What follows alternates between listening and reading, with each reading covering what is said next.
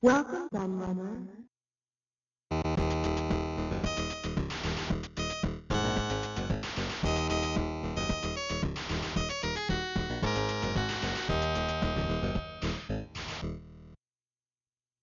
Hey everybody, Kieran aka the Retro Lad here, and here's the video that I've all been promising you for a few weeks now. It's the final review video of the C64 Mini. My backer model has finally arrived. Well, I say finally, it's actually arrived really early, so it's not finally, but it seems like it's been a long wait for it in anticipation. So I was lucky enough to see some early models of it, but my own production model is finally here, so we can take a proper look at it. Now, I'm not going to do an unboxing because I'm not a fan of unboxing videos. I hate them, in fact. But I will briefly show you what is in the box, because I think it's worth seeing, and it's worth seeing kind of the quality. So you get an outside sleeve like this. I'm going to try and find a better way of showing you. Let's move that TV out of the way. This is in my kitchen, so let's move that up. So this is the outer box, all very cool. Let's have a look at the back.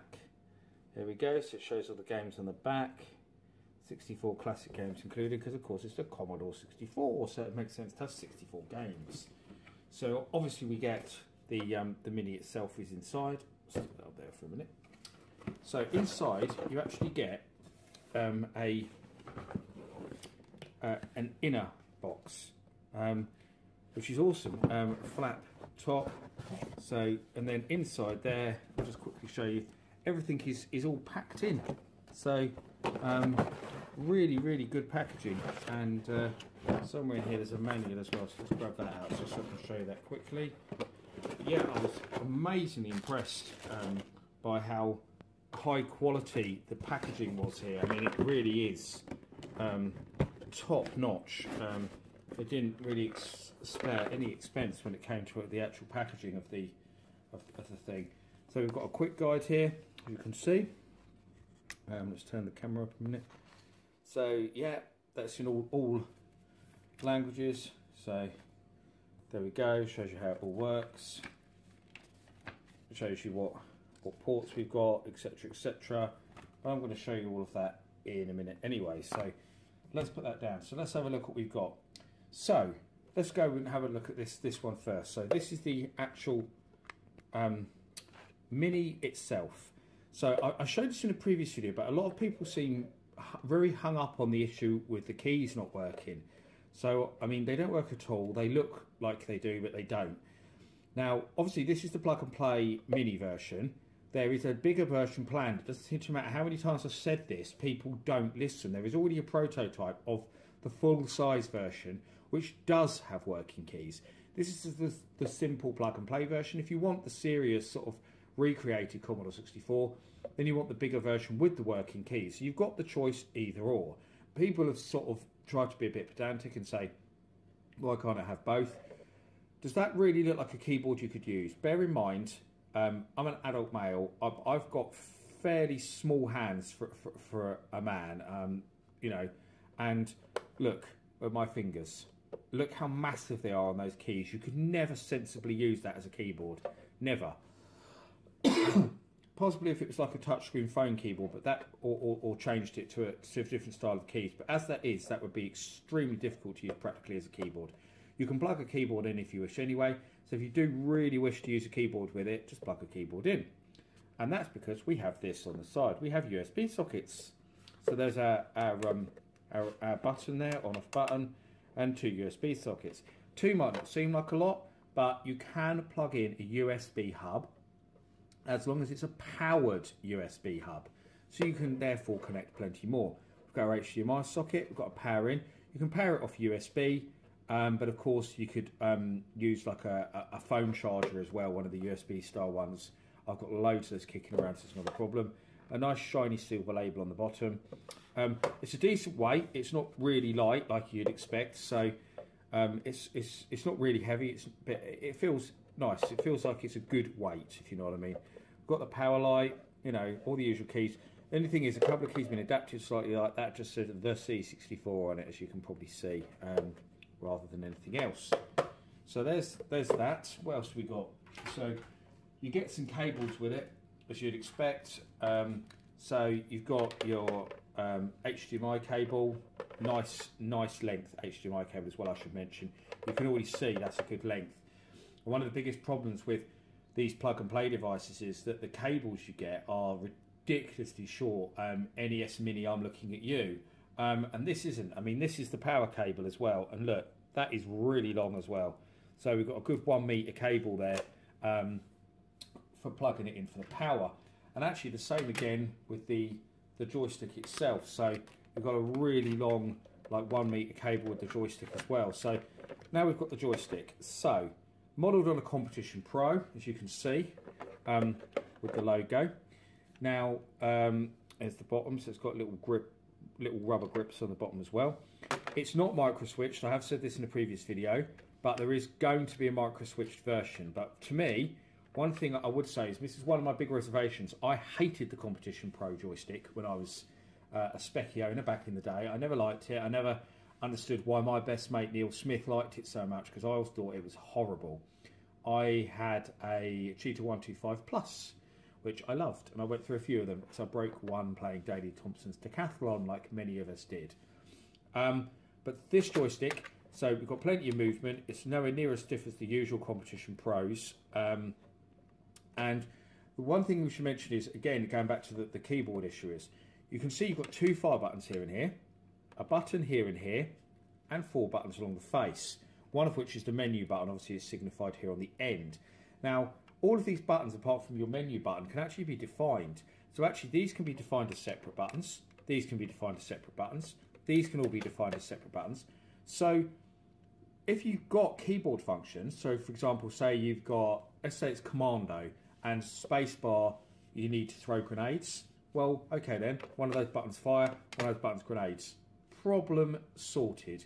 I mean, on the device, you've got games that practically use that. For one of the best examples is you've got School Days on there. So School Days needed buttons on the keyboard because you had different actions like jump, punch, pick up, things like that. They've all been defined to these keys. So you don't need the keyboard, because a lot of people have gone, oh, but you need the keyboard to play certain games. You don't really.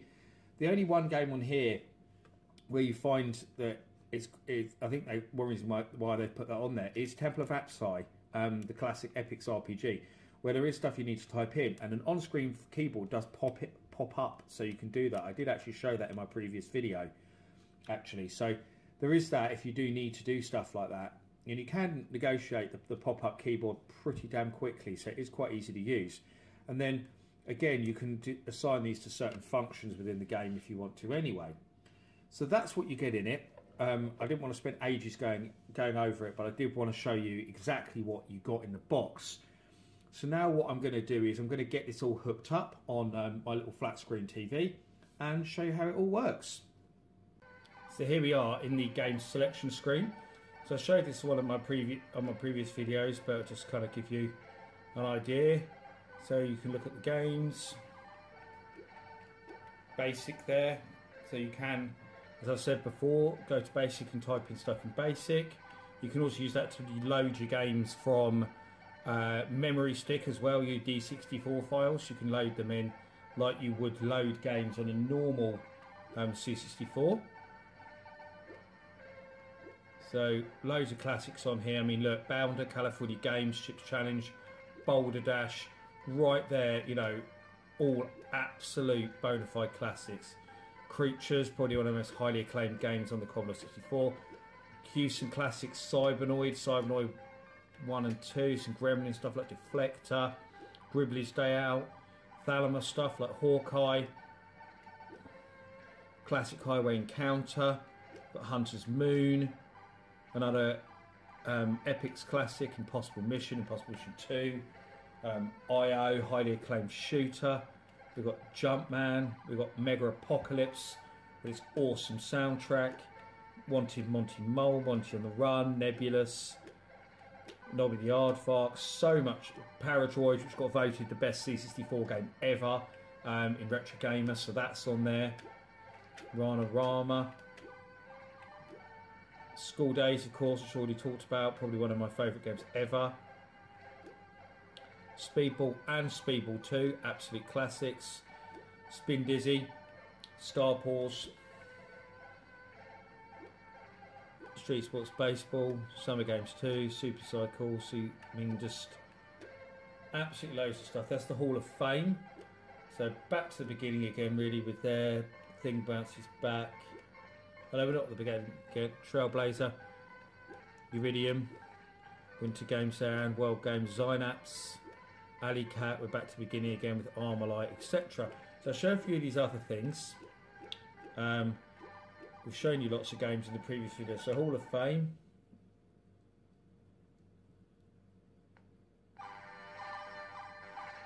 So there we go. If you backed the Commodore 64, then there you are in the Hall of Fame with that lovely SID music playing. So there we go. I can bring up the menu where I can bring up, I'll show you virtual keyboard quickly actually. So there you go. There's the virtual keyboard if you want to use that. Just pops up on the side of the screen. We'll go out of that, exit game. So what else we got in here? I'll show you basic quickly. So I'll show you when we boot into basic. So there we go, 64 basic.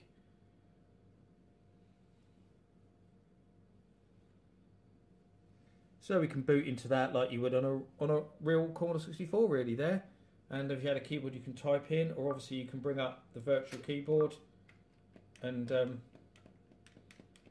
type away. Pretty easy to use. Exit game. There we go. So let's show you some more things. So I talked about display options in one of the previous videos. This is what we've got. So we've got Pixel Perfect, European 4.3, North American 4.3 for NTSC, Pixel Perfect CRT, CRT emulation, I'll show you that in a minute, European 4.3 CRT and North American 4.3 CRT. So let's go into European 4.3 CRT.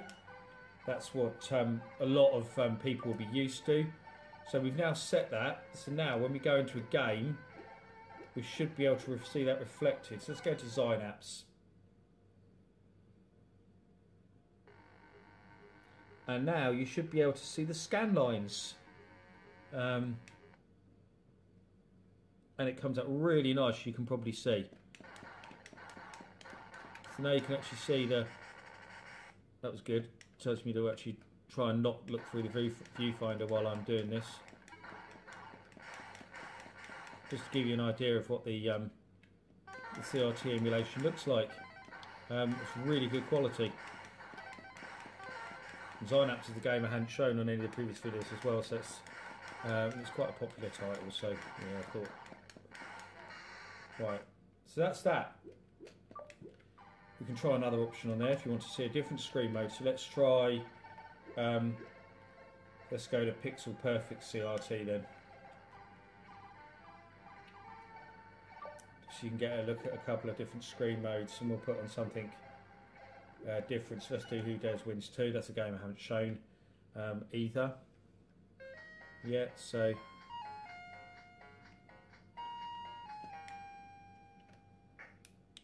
this one you can probably see it quite clearly because there's a lot of background graphics. So you can actually see, yeah.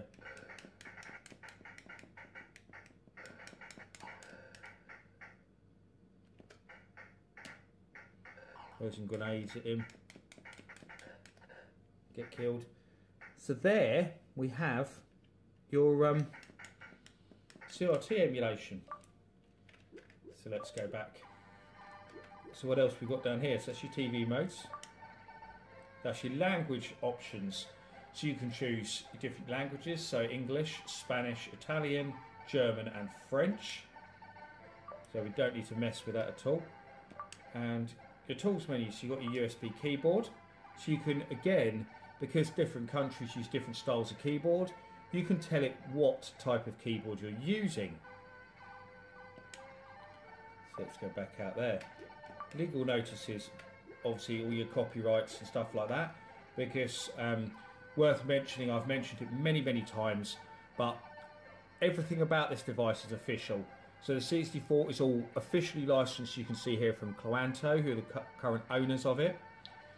All the firmware was done by Chris Smith. All the games were licensed there by Darren Melbourne. and it's got the respective IPs recognised and who owns them. Every single game was licensed officially, so you know you're getting a 100% official device here. System information. So therefore, if you needed to do your firmware updates, etc., etc., which will be coming in the future, because obviously there'll be things like a shop for downloading games and things like that. There'll be various updates done. If you did want to factory reset the device, you can do that, though there's no need to do that. And there we have it. That's basically everything on there. We can turn the music on and off with one of the buttons on there. So you can see there that it tells you that it's off and on. And that is everything really. So let's give you some thoughts on this. So many of you will know I'm not a big fan of the Commodore 64. I owned a Spectrum growing up, so I was very much a Spectrum guy. So you know, the Commodore 64 guys were my enemies, so to speak, at school. Like my good friend Alex. So turn that down a bit then. God, the music on Chips Challenge is very loud indeed. So another game worth looking at. Let's turn that down a little bit more because it's very loud on that game while I give you my thoughts. So yes, I wasn't a as I said, I wasn't by any means a Commodore 64 fan growing up, and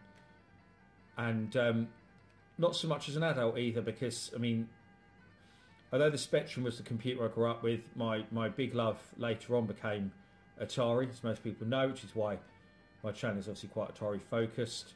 And you know, if I had to pick my favourite 8-bit computer, then these days, despite the fact I grew up with the Spectrum, it would very much be the Atari 8-bit, because I think it's an absolutely wonderful machine. But that's not to say that, you know, I don't appreciate other systems, which I do. And anyone who, you know, who knows me and you know, has chatted with me at various retro events, or even, you know, watched my channel, you know, to be honest, will, you know that I'm a big fan of retro stuff in general. You know, I've written about the Commodore 64 and other systems before in Retro Gamer, so you know, I'm certainly not unfamiliar with the 64 at all.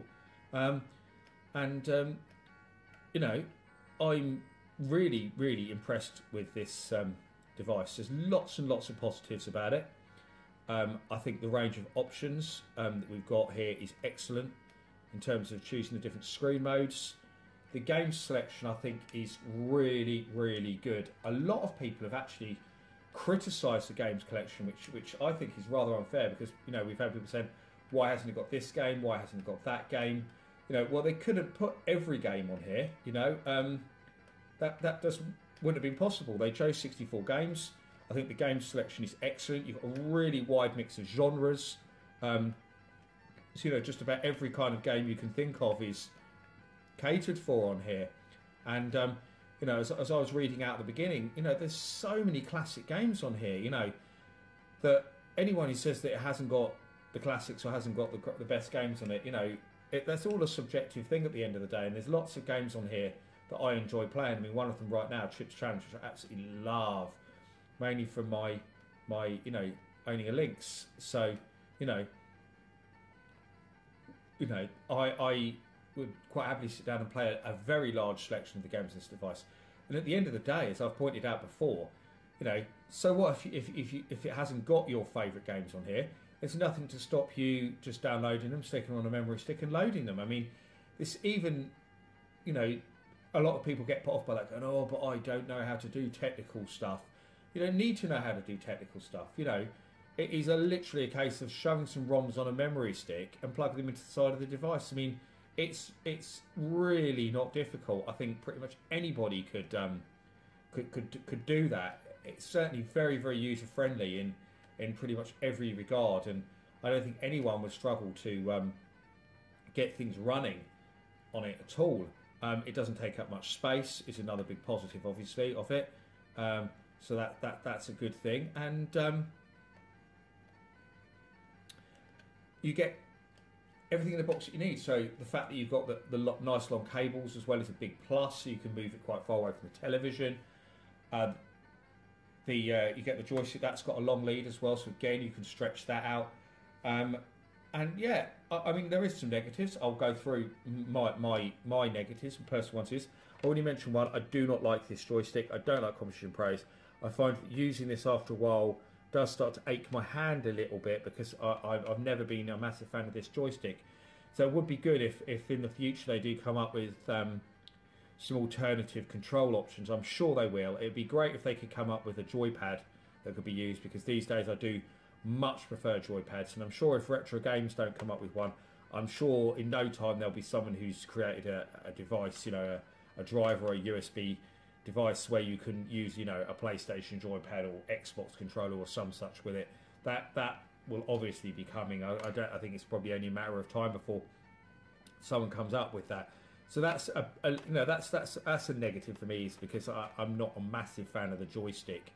But that's really the only negative I can really come up with. I can't see many other negatives for me with this device. You can maybe complain that it hasn't got enough USB sockets. I think possibly it could have done with 4. I think they put 2 on one side. They probably could have put 2 on the other side as well, to have given it 4. That might have been better, rather than having to plug in a USB hub, because obviously once you've got the joystick plugged in, you've only actually got one USB socket free, so that kind of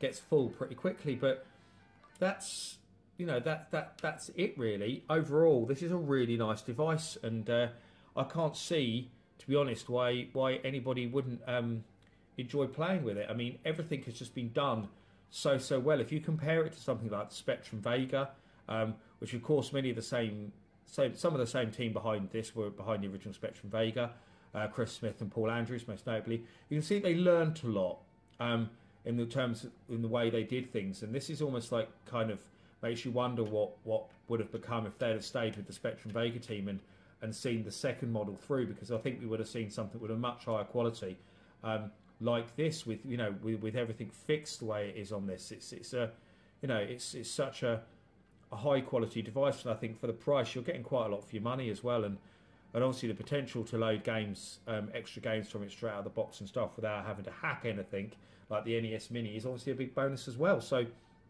yeah, if you didn't back this, then and you maybe were wondering, thinking, I'll wait till it comes out in retail, then, you know, I can't help but recommend this purchase, and that's coming from someone who doesn't like the C64, you know. So, you know, if you're a fan of the 64, if you're a fan of retro games in general, really, then this is definitely something worth getting. You can pick them up on Amazon. You can buy them now from Argos, so they're really easy to get your hands on, and that's the lot really. So thank you for watching. I hope you enjoyed my review of the C64 Mini. Great little device, and I will see you all again for another video very soon. Thanks for watching. Bye bye.